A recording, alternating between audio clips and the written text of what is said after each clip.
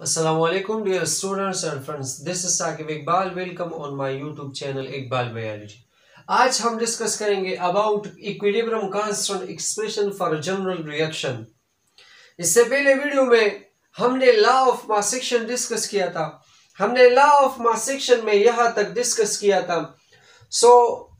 वो वीडियो थोड़ा हमारे पास लार्ज हुआ और अक्सर हमारे पास यूट्यूब पे स्टूडेंट्स बोर हो जाते हैं जब भी वो थोड़ा सा लॉन्ग वीडियो देखते हैं। जिसकी वजह से मैंने इसको फिर वही पे स्किप किया और मैंने आपको इसके लास्ट में बताया था कि मैं इस जगह से स्टार्ट करूंगा।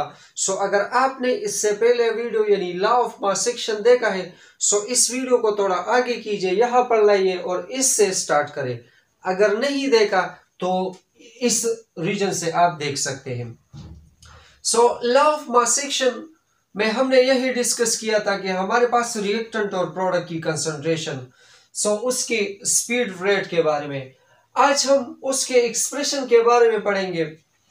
तो हमारे पास एक जनरल रिएक्शन है जिसमें हमारे पास ए बी कंबाइन होते हैं, रिएक्टेंट है, और जिससे हमारे पास सी डी यानी प्रोडक्ट बनता है। लेट सपोज ये हमारे पास एक जनरल रिएक्शन है जिसमें हमारे पास ए बी कंबाइन होता है और सी डी उससे हमारे पास बन जाता है। ये एक हमारे पास रिवर्सिबल रिएक्शन है।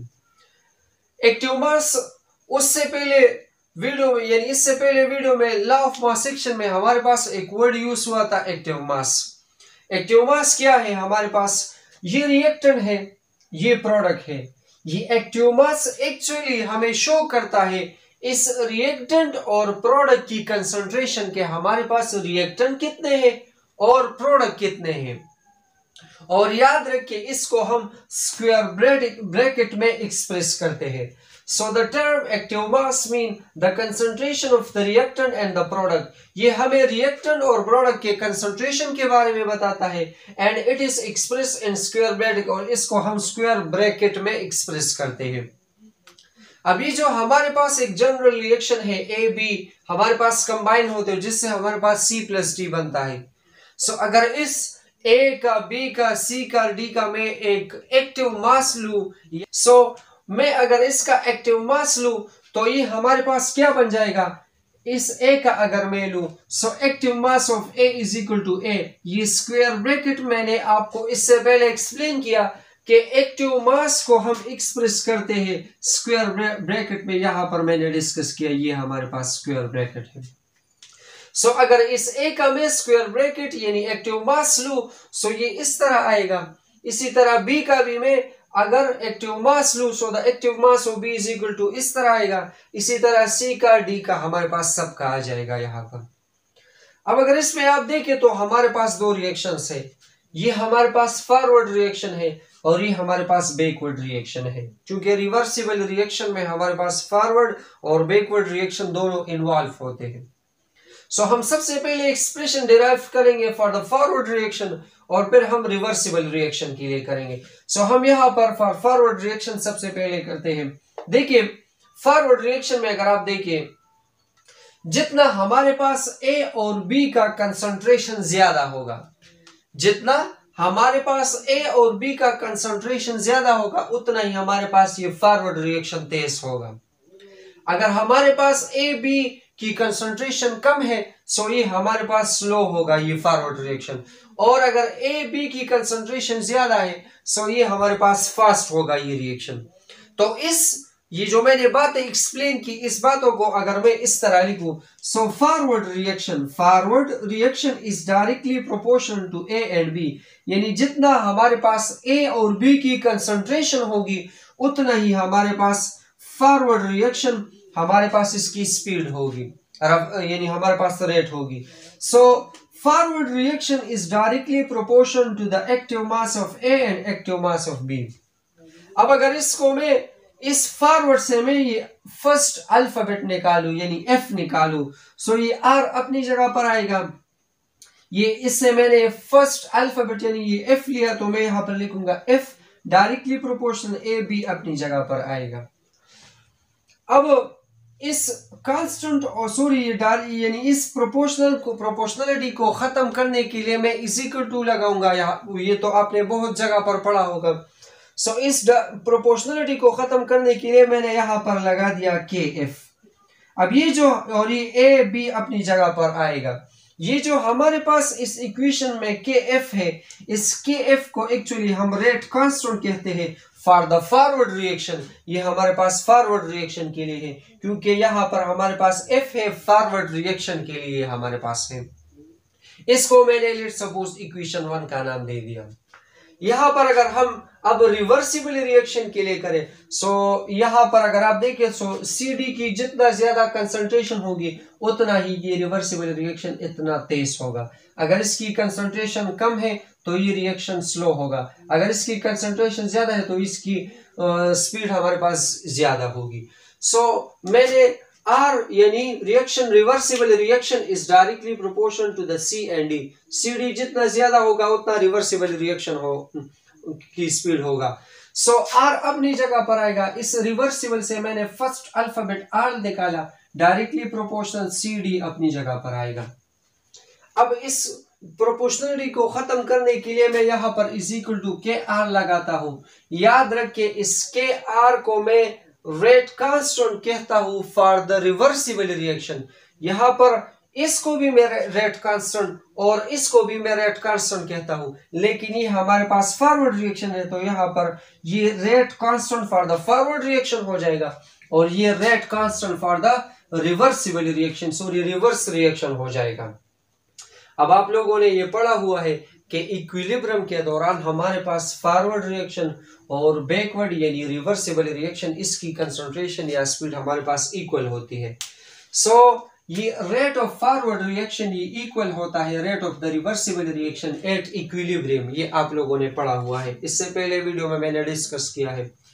सो फॉरवर्ड रिएक्शन से हमारे पास यहाँ पर क्या आया, ये आया। सो मैंने यहाँ पर लिख दिया आर एफ। अब इसी तरह ये इक्वेशन नंबर 1 को अगर आप देखें, सो इक्वेशन नंबर 1 से मैंने ये उठा लिया आर एफ।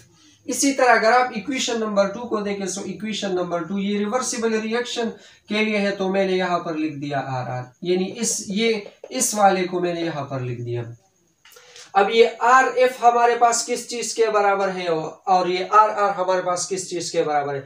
अगर आप इक्वेशन नंबर 1 को देखें यहाँ पर, सो आर एफ हमारे पास के एफ ए बी क्या बराबर है, तो इसकी जगह मैं लिखूंगा ये आर एफ इस जगह के एफ ए बी में लिखूंगा। इसी तरह ये आर आर यहाँ पर किस चीज का बराबर है, के आर सी डी, सो मैं यहाँ पर लिखूंगा के आर सी डी। अब इस इक्वेशन को मैं दोनों साइड पे डिवाइड करूंगा के आर ए बी पे, यानी ये इक्वेशन मैंने यहाँ पर लिख दिया लेट सपोज, और इसी दोनों साइड पे मैंने इसको के आर ए बी पे डिवाइड कर दिया, के आर ए बी के आर ए बी। ये के आर के साथ कैंसिल हो जाएगा, इसी तरह ये ए इस ए के साथ, बी इस बी के साथ कैंसिल हो जाएगा। तो हमारे पास पीछे क्या बचा, ये के एफ के आर अपनी जगह पर आएगा। यहाँ पर हमारे पास क्या बचा, ये तो कैंसिल हुए, इज इक्वल टू अपनी जगह पर आएगा सी डी ए बी हमारे पास बच गया।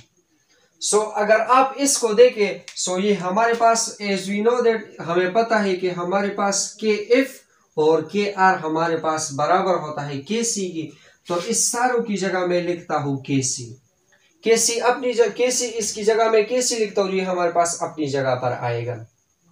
अब अगर आप देखें तो के सी को अब मैं डिफाइन करूंगा कि हमारे पास के सी क्या है। इसके डेफिनेशन पे मेजॉरिटी ऑफ द स्टूडेंट, हमको भी पहले समझ नहीं आता था कि के सी आखिर है क्या चीज, इसके समझने में बहुत डिफिकल्टी होती थी हमें, लेकिन आज इंशाल्लाह आपका कंसेप्ट क्लियर होगा कि हमारे पास के सी क्या है।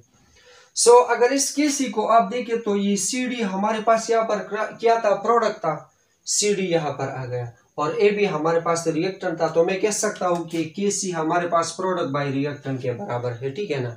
ये सी डी प्रोडक्ट है और ये ए बी हमारे पास रिएक्टेंट है, तो ये प्रोडक्ट बाय रिएक्टेंट के बराबर है। अब के सी को अगर मैं यहां पर डिफाइन करूं कि हमारे पास के सी क्या है, सो के सी ये हमारे पास ये जो लाइन है इसको हम अमूमन रेशो के लिए यूज करते हैं। सो के सी is the ratio of the mathematically product. ये प्रोडक्ट हम मैथ्स में हम प्रोडक्ट यानी मल्टीप्लाई को कहते हैं। सो यहाँ पर दो प्रोडक्ट है, एक प्रोडक्ट तो सी और डी है, दूसरा प्रोडक्ट इसके दरमियान जो मल्टीप्लिकेशन है यहाँ पर, इसके दरमियान भी हमारे पास मल्टीप्लिकेशन है। सो डिफिनीशन को देखिए, के सी इज द रेशो, के सी हमारे पास वो रेशो होता है, is the ratio of the mathematically product, ये mathematically product of the mathematically product of the concentration of the product, of the concentration of the product, यानी इस मैथमेटिकली प्रोडक्ट, और यानी यहाँ पर दो प्रोडक्ट डिस्कस किए हैं, एक प्रोडक्ट सी डी है, दूसरा प्रोडक्ट ये मैथमेटिकली प्रोडक्ट है। सो के सी is the ratio of mathematically product, ये mathematically product of the concentration of the product, ये प्रोडक्ट यानी इस सी डी की हमारे पास कंसंट्रेशन